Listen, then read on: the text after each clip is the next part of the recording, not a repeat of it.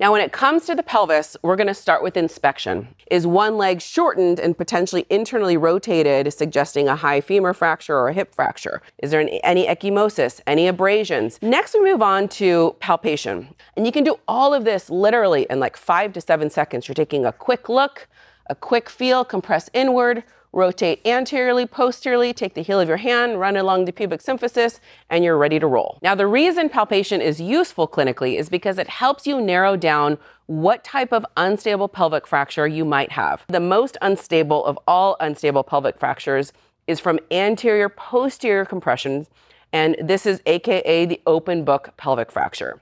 You'll have a widening of the pubic symphysis and you have injury to the vessels in the posterior aspect of this kind of pelvic fracture. If you suspect this in a patient, you immediately have to get a pelvic binder.